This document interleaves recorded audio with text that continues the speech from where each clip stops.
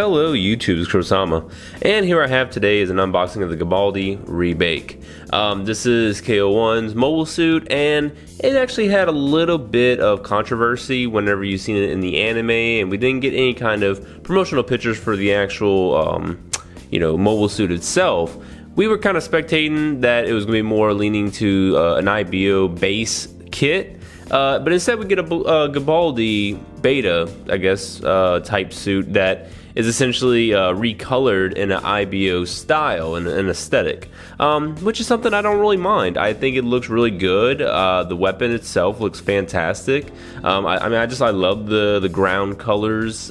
I think it's a great kit, but I think a lot of people were really disappointed because they were just expecting a Barbados or some type of other Rebake base kit. So this obviously is not going to have probably any IBO related runners. I think it's just going to be pretty much the Galbaldy beta runners, and then it's probably going to have some new parts along with it. But without further ado, let's go ahead and take a look at the box art itself. It looks really good. It's essentially almost a copy and paste of the opening from the anime, and it's a very stylized pose. I don't really mind it. I think it looks fantastic, but overall looks really good. Now, this kit did come out in 2018. Here on the side we can see there's a couple of poses that are pretty nice. You just kind of see the actions with the weapons, as well as he has like a little knuckle guard right there, and the weapon looks fantastic. The only thing I'm kind of worried about is going to be the weight, if this thing is really going to be able to do some poses that won't off balance it, but I think overall it should be fine. And then over here you see it has a large caliber howitzer. But it's basically a giant cannon, so looks like it's probably I think it's shell based, more than likely. I don't remember seeing it in the anime being used, but I'm pretty sure that's going to be shell based, and just kind of like some Let's Build custom. So you see all these little extra parts that has been released through the Build Divers line. You can go ahead and interchange it with everything here. And looking on this side, you see a rear and front view. Looks really good. I like the bulkiness. Looks pretty fantastic. And then if you want to go ahead and read any of the description of the Galbaldy, you could definitely go ahead and read it right here. Now, this kit does originally retail for 2,200 yen, but obviously in Japan got it for about 1,700, so pretty good pickup. And lastly, this is number 10 in the Build Divers line. Okay, so taking a look at the first runner, I'm just going to go over all the Galbaldy beta runners first, and then we'll go into all the new stuff. So this is runner C1. Basically, it's just the inner frame part, so it has like it's like a weird grayish brown. I don't know, it's kind of like really odd, but I don't mind it. I think it looks pretty nice, although black or gray would definitely, I think, suit this kit a little bit better. But you are gonna have this little gun that's gonna come with it, but that's a very to me it's a very ugly gun, so I'm probably gonna go ahead and put that in the collection of other guns. But yeah, this is the inner frame parts. And then here is A1. Looks like you have like a back skirt, side skirts, front skirts right here, just some other parts, beam sabers. But I don't know how much of all this is going to be used. There's going to be a lot of X'd out parts on the manual, but overall, I think these parts right here are probably going to get used. I don't know too much about this side though. And next here we have A2, definitely the feet. I'm pretty sure these are going to be used. I didn't see feet anywhere else, unless I am mistaken. So these feet are not going to be used. No idea what all this is. These look like the top of the feet. So yeah, very curious to see how much of this is actually going to be used. And here's A3, so parts for the chest. I know that's not going to be used. I don't know about this. I think this might, because that's the backpack. So I think that might be the backpack for the attachments. But yeah, something of this runner will be used.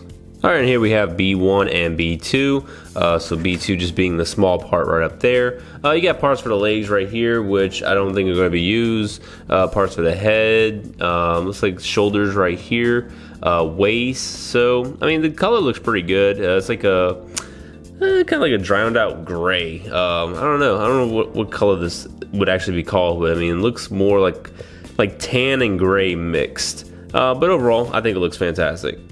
And then the last of the Galbaldy beta runners is going to be C2. Just I mean, it looks pretty good. Just more airframe parts right inside here. Mostly parts for the legs, feet. So don't really know how much this is going to be used, but I'm pretty sure like the inner frame parts are going to be fine. But like I don't know about this. So we'll go ahead and see. Alright, now we can go ahead and move on to the original runners for this kit. So you have E1, E2. I think it's like a weird yellow. It's like a tan yellowish. But I think it looks pretty good. It's like the color of sand, essentially. But you got parts for the legs right here, back skirts, shield. Actually, these are front skirts. Back skirts, shoulders, front chest. A lot of stuff going on, so I think it looks really, really good. They got some nice little details right here, which I'm pretty sure these are the shoulders. You got some nice little panels right inside there. But hey, I think it looks fantastic overall. And here we have F1, F2. So F2 just kind of being a smaller part right here. Which is going to be like a lot of the main weapons. So you have the little cannon right there. You got the little like scissor hammer parts right here. And then you got like, I think these are the feet. Yeah, feet. Some inner frame parts right inside there. This may be the chest. But yeah, that's pretty much about it for this runner. But actually, like this thing is actually pretty huge. The little hammer scissors. So I'm definitely looking forward to go ahead and get some poses in with this thing. And the last runner is going to be runner G, which is going to be back skirts, pretty much all the yellow. That's going to be all around the kit, a little horn right here. But looks pretty good. Don't really see anything crazy with this. And you also get a little polycap sheet right here. Alright, and here is the sticker sheet. Pretty much you're going to have a majority of white right here, which I'm going to have to use some Mr. Surfacer, and then go ahead and use some flat white and paint all that. You get the eyes, and I have no idea what these little yellow parts are for, but I'll definitely paint all of this, so this sticker sheet is not really going to be used. You also get a little advertisement for the YouTube channel, which I think is fine. I don't always watch their live streams, but I do try and like just stop by and at least see Mr. Kawaguchi, because he's usually in there doing some kind of like tutorials, like very, very simple tutorials, or he's just going over some of the newly released kits. And then obviously you can get some Gundam.tk stuff, which I still haven't gone to the new one yet that has the unicorn, but I went to the one that had the RX-78-2. So I'm hoping this year, either next month. No, I can't do it next month. I'll be in Okinawa. So probably in September or December, I'll be heading over to Gundam Base Tokyo, and I'll definitely go ahead and pick some things up, as well as just take some good videos. Alright, so looking at the manual, everything looks pretty simplistic. Got like character description right here, as well as more mobile suit description right there. So if y'all want to go ahead and, there you go. If you want to go ahead and read it, you can definitely do so right there. But overall, instructions don't really seem too complicated. Generally is going to be your basic high grade instructions. So all of that right there. Construction doesn't look too bad. Yeah. Stickers just don't look too bad. Okay, so the yellow is actually right here on the shoulders, if you can see right there. So that's where the yellow is going to be, and obviously the white's going to be on top, and some of the other random places across the kit.